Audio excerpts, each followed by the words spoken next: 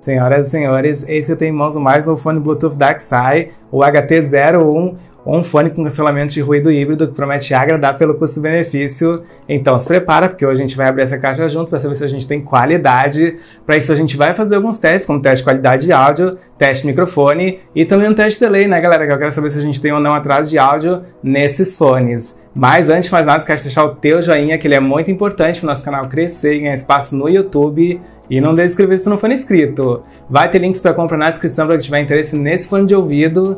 Então bora abrir a caixa do QCY HT01.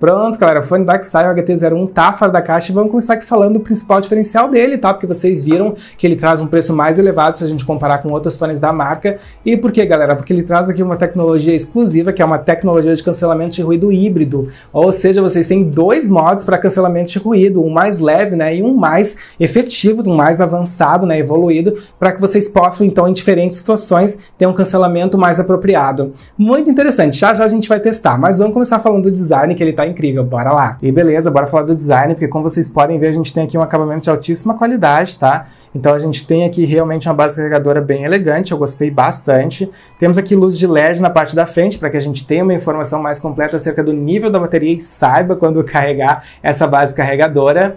Temos também aqui na parte inferior, aliás, na parte inferior não, na parte da lateral a gente tem também a nossa entrada do tipo C, para que a gente tenha um carregamento mais avançado. Então quem tiver um carregador inteligente vai se beneficiar bastante desse carregamento. Temos também aqui o nosso acabamento em fosco, né, galera? A gente tem alguns detalhes em metal e esse acabamento em fosco, como vocês sabem, faz com que a gente tenha maior longevidade do produto, porque a gente não fica tão propenso a riscos e a marcas de dedos, tá? Então gostei bastante. Além disso, a gente tem aqui uma autonomia muito boa, de até 6 horas de reprodução de músicas contínua no volume médio. Obviamente que se a gente tiver aí com o ANC ligado, né, que é um dos modos aí de cancelamento de ruído, essa autonomia pode cair para 4 horas e meia, tá, galera? Então depois a gente pode também desativar esse modo se quiser lá no aplicativo e eu vou ensinar para vocês como é que faz isso. E deixa eu abrir aqui para vocês verem como é que são os fones, né? Porque os fones são muito bonitos, eu gostei bastante. Então, ó, esses são então os fones da DEIXAR, né? O HT01. Ó, bem bonito, realmente. A gente tem aqui um acabamento bem elegante, tá? Gostei bastante do fone em si.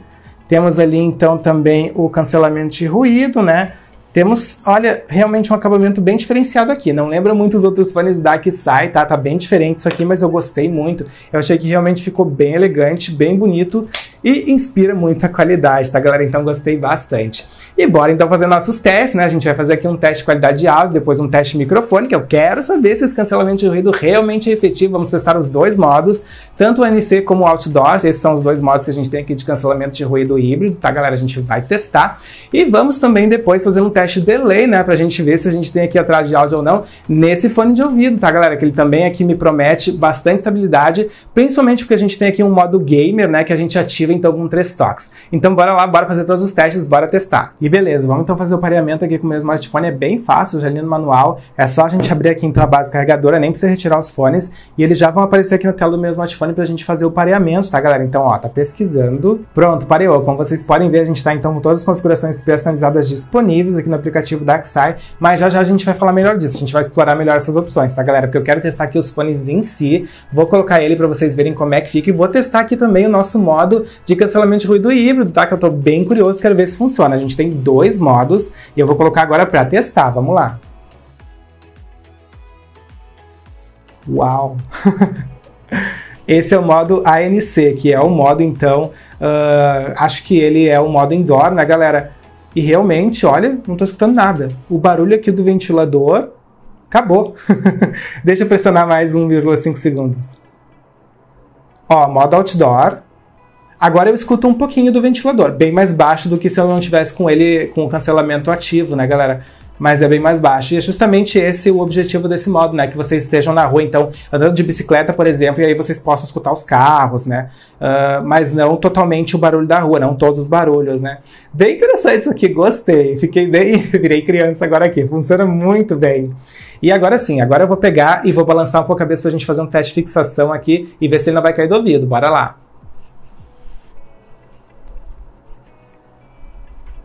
Pronto, continua bem preso aqui no meu ouvido, QCY HT01, tá? Então não vai cair do ouvido de vocês.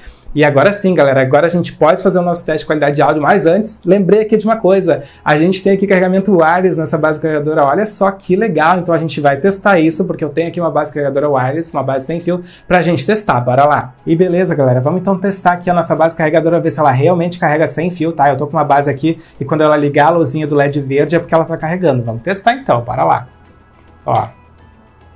Ó, ligou, deixa eu tirar. Desligou novamente. Ligou, então sim, funciona muito bem aqui o carregamento sem fio do QCY HT01, tá? Então agora sim, bora fazer o nosso teste de qualidade de áudio, que eu quero ver se a gente tem aqui uma qualidade de áudio realmente com graves poderosos, uma qualidade aí com ótimo efeito estéreo, bora lá. Beleza, já abri o Spotify, bora lá testar, play.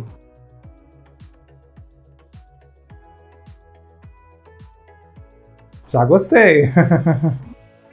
Temos ótimos graves, gostei bastante, galera. O nível de volume também é muito bom, bem alto.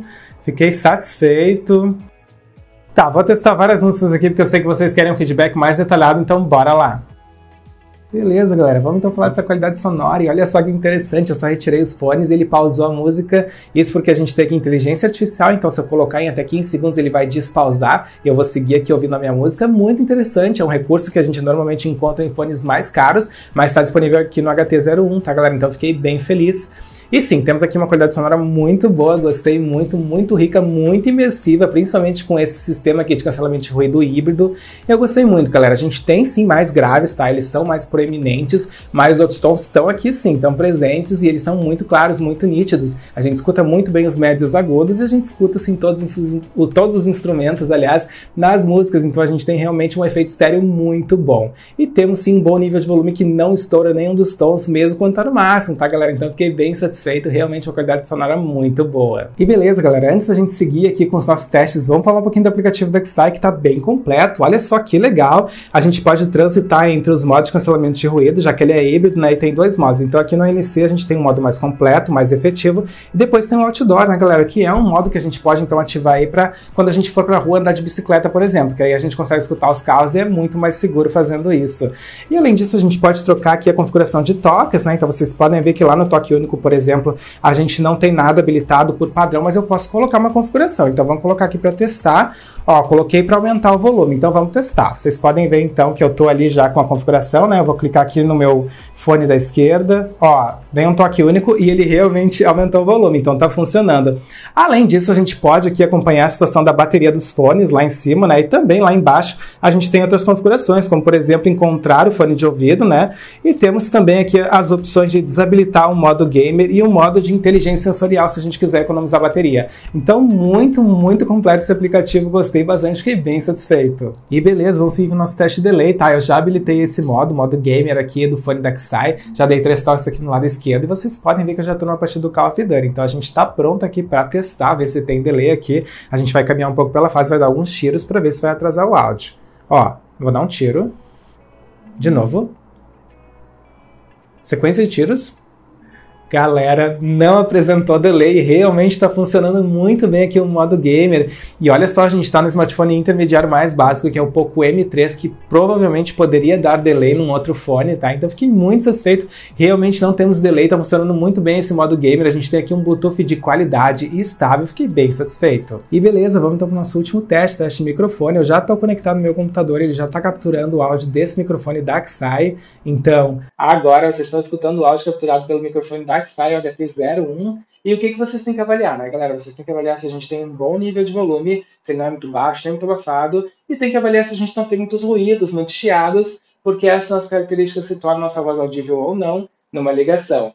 E agora vocês já estão escutando aqui o meu fone profissional do estúdio. Não fiquem comparando com o outro, tá, galera? Porque o microfone profissional sempre vai ser melhor. E beleza, galera, vamos retirar então os fones DEIXAR para a gente fazer um fechamento para esse vídeo. Então, só retomando com vocês, a gente falou um pouco de design, a gente realmente tem aqui uma evolução com materiais de altíssima qualidade, gostei bastante. Temos também aqui realmente um diferencial nesse fone de ouvido, né, galera? A gente tem essa tecnologia aí de cancelamento de ruído híbrido, né? Gostei muito, a gente tem um cancelamento de ruído muito efetivo para quando a gente estiver escutando as nossas músicas dentro de casa, então vai ser muito imersivo. Temos também um cancelamento para a rua, né, que está na medida certa, então a gente consegue escutar os carros se a gente estiver aí andando de bike, por exemplo, muito seguro, gostei bastante. Falamos da qualidade de áudio, ela não decepcionou, realmente muito rica, de ótima qualidade. Temos tons muito nítidos, o grave é mais proeminente, mas nenhum dos tons estoura quando a gente está no máximo, tá, galera? Realmente um efeito estéreo de muita qualidade. E também fizemos aqui um teste de delay, ele não mostrou delay, tá? Fiquei bem satisfeito, mesmo no smartphone intermediário mais básico, como o Poco M3, funcionou muito bem.